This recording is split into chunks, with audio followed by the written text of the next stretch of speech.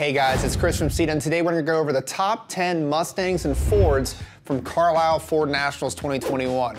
Record-breaking year, and we're excited to show you some of those awesome vehicles. So let's dive in.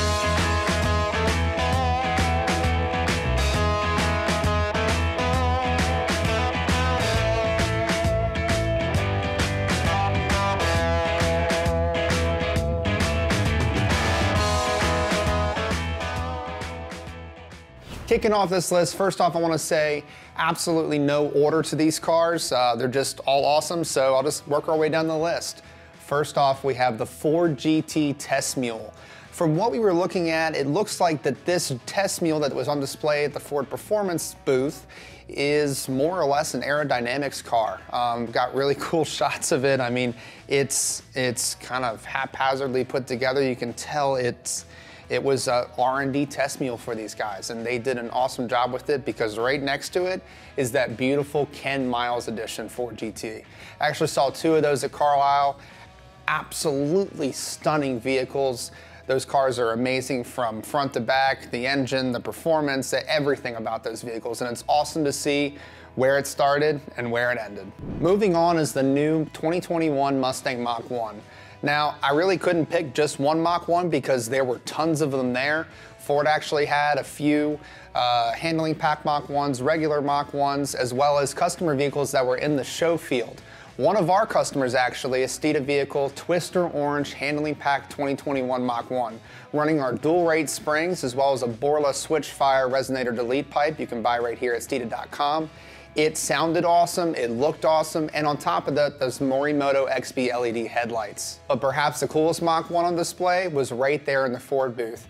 Our friends at Classic Design Concepts had their Mach-1 there, fighter jet gray with the shaker hood. They had their Outlaw roof spoiler, they had their rear deck spoiler, the Outlaw side skirts, and a couple other goodies on that car to really set it apart from your standard Mach-1.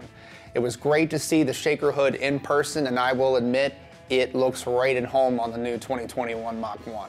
Real big fan, and we'll be sure to offer that right here at Steeda.com. Next up, a hot topic, the new Ford Bronco. For those of you that have made reservations, you're patiently waiting for those Broncos to hit dealership floors. We get it, we understand. It's just the nature of the world right now. But at the end of the day, got to see a two-door Bronco and a four-door Bronco on display at Carlisle Ford Nationals. Absolutely awesome. It is very true what they're saying. These trucks are modular. They actually had engineers on site showing attendees of the event how to take the roof off, how to take the doors off, how to do anything with this Bronco, and it's awesome to see the interest, the flocks of people coming to this vehicle. You can tell people are definitely ready to take these brand new Broncos right out on the trail. Personally, I was a little surprised. The four-door was about what I expected in terms of length, width, height. You know, from all the pictures and videos we've been seeing about the Bronco over the last year. But seeing the two-door, I was actually surprised kind of how short it was, especially in comparison to like a two-door Wrangler. But looking at the classic Broncos that were on display, it's very reminiscent of what the classic Bronco was. It's really cool when you see them parked next to each other, how many styling and design cues they pulled from the classic Bronco. And frankly, that's the way it should be. Next up, probably one of my favorite cars to see in person. Working at Steeda, I've seen lots of old heritage race footage of this 93 Cobra R race car, but never actually seen it in person because Dario sold it a long time ago. But long story short, the 93 Cobra R that Dario and Steeda used to develop a lot of the parts that you see here at Steeda and at Ford Performance back in the day was right there at Carlisle Ford Nationals, the same car. It was really cool to see in person. It had a letter on display that Dario had wrote to the owner back in 1993 when they sold him the car. And I mean, it was like a time capsule. The current owner kept it in great condition. It has all the stickers. It says driver Dario Orlando on the top. Had a little model car on display on the engine bay. I mean, it was just obviously a time capsule and really, really cool to see that history right there in person. Speaking of Fox bodies, next up is Tim Foreman's '89 Fox body hatchback. This thing stood out to me in the midst of the giant line of Fox bodies out there, aside from the Steeda one, obviously, but This Fox body looked awesome. It had the patina look, kind of an Americana, Captain America look to it. It even had like the Captain America shield in the back rear seat area. You could see through the rear hatch. It was really cool. And not to mention the Mach 1 styling cues that Tim had added into the car. I mean, you look at the wheels, it's got the Mach 1 wheels off the 0304 Mach 1. And on top of that, it even has the shaker hood kind of molded into a Fox body hood, a Fox body cowl hood. Really looks pretty cool as I was walking up on it. Definitely stood out from the crowd and really loved that build. As we kept walking, we came up on the California Special row at Carlisle Ford Nationals. And I've always been a California Special fan from the classic California Special all the way to present. With that said, came up on this really clean black 2012 California Special. Absolutely stunning. You can tell the owner really has great taste when it comes to modifications. It had GT500 wheels on it, looked to be GT500 brakes, as well as it was an NA build, had a Kerberjet intake manifold as well as a Ford Racing intake. I believe it had an aftermarket shifter on it as well. Just a really, really clean example, not to mention it's tough to keep those black cars looking beautiful, and this owner from New Jersey really knew what he had and takes great care of it. So stood out from the rest, and I was a big fan of it for sure. Now, we can't talk about Carlisle Ford Nationals without talking about classic Mustangs. I'm a big classic Mustang fan, and this 69 Mach 1 was awesome looking. Great, pristine restoration. Not 100% sure what color was chosen, but it stood out from the crowd, and it was right on the end of the row. I mean, you really couldn't miss it walking by, and top-notch restoration with some very tasteful modifications done, especially under the hood of this 69 Mach 1 by the owner, Kirby. Great job. Moving on. Now, we opened this video up with the new Ford GT, but let's not forget our past, the Ford GT40. There were actually a few Ford GT40s right there at Carlisle Ford Nationals, and it was really cool to see those in person. For those of you that may not know, the Ford GT40 name came from the fact that the car only sat 40 inches high off the ground, which isn't much at all. Pretty cool to see those cars in person, but specifically the GT40 that was on display used in the movie Ford versus Ferrari. They had a series of 32 different microphones that were used to record the sounds that you heard in the movie. That car was actually on display. They interviewed the owner right there on stage, and I want to say there were maybe 18 or 20 microphones that were inside the car. The producers of the movie had such a tough time finding a GT40 owner, an original GT40 owner, that would let them use the car to record these sounds with all microphones and wiring running inside the car, but it was great they were able to find one because I'm a big fan of that movie, and it was really cool to be able to see the car in person. As you guys may or may not know, I am a GT350 fan, and out of all of the 350s there that were at Carlisle Ford Nationals, and there were probably dozens of them, all in different colors from 16 all the way up.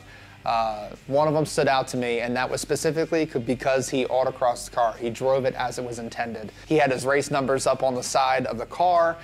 You could tell there were some cone marks, some love marks from racing out on the autocross track. It was cool to see someone driving the car as it was intended to be. For that owner, keep it up, keep driving the car as it was supposed to be driven. And for those other GT350 owners out there, stop sitting in the garage and get out there and drive. Moving on to the last one of the top 10, the 2021 F-150. There were tons of them there, mostly on display in the different Ford displays, but perhaps the coolest one that stood out to me was in the Cervini's booth. Jim from Cervini's had his 2021 F-150 there in iconic silver. Love that silver, love that color. But it already had wheels and tires on it, already was lifted, and it had a brand new cowl hood offered from Cervini's on the truck itself. Looks great, excited to be offering it right here at Steeda.com, and definitely stood out from the crowd. In addition to that, the Gen 3 Raptor. The truck was launched earlier this year. Really, really awesome to be able to see it in person. Now, aesthetically, you know, the general size and everything else, it's very similar to the Gen 2 Raptor, but all of the aesthetics changed in terms of the headlights, the hood, all the design cues. Interior's revised. It's obviously very similar to the 2021 F-150, the standard road-going one. But the Gen 3 looks awesome. got an opportunity to get under it and see that new 5-link suspension in the rear. Really is gonna help when you're jumping sand dunes or whatever you do with those Raptors. But regardless, it was awesome to be able to see it in person, and it's definitely cut above the current generation Raptors, so awesome job Ford and Ford Performance. Last but not least, the honorable mention, the Mach-E GT Performance Edition. It was really cool to be able to see this in person. I've personally been really excited about this next step forward in electrification for the Ford Motor Company, and it does not disappoint. The GT Performance Edition looks really cool in person. I know I keep saying cool because it is. The facts are there. I mean, you're talking about a 3.5 second 0 to 60 time. What is it, 667 foot-pounds of torque in that Performance Edition. It's insane. With that said, the car looks like it sits low. It has a low center of gravity. It's got those big Brembo brakes up front. All in all, I'm really excited to be able to get behind the wheel of one at some point, because it's definitely going to be impressive, no doubt. So with that said, this one was in rapid red, and you know, had that low side profile thanks to the black roof kind of going down over the back. But all in all, it's gonna be awesome to see these things hit the roads and ultimately the track. So be sure to stay tuned, because we definitely have some plans for the Mach-E. Another awesome thing in Carlisle is that they actually have an autocross set up right in the back of the show field. Happens every year, I believe Friday, Saturday, and Sunday. Long story short, you're able to sign up. Anybody can sign up and get a good feel for what an autocross feels like. It's just a little track, but I believe they give out a trophy for the fastest time, and it was really cool to be able to see cars out there ripping it up, that's for sure. Overall, Carlisle Ford Nationals is definitely an event you should have on your bucket list. It really is the biggest all Ford show in the nation. It takes place in Carlisle, Pennsylvania, and it's usually the first weekend in June every year. So if it's anything like this year's turnout with the record-breaking 3,200 and some registered cars, if I had to estimate 15, 20, 25,000 people, there were a ton of people there. It's great to see people out at events again. It was so nice seeing everyone. And honestly, I'm just excited for next year, not to mention the rest of the events this year. Let's get back to normal, let's have some fun. That about wraps things up. There were tons of neck-breaking cars out there at Carlisle Ford Nationals this year. Which one was your favorite? Go ahead and comment below. Hit that like, subscribe button, and the notification bell so you get the notification on your phone next time a Steeda video drops. And don't forget the most important thing, speed matters.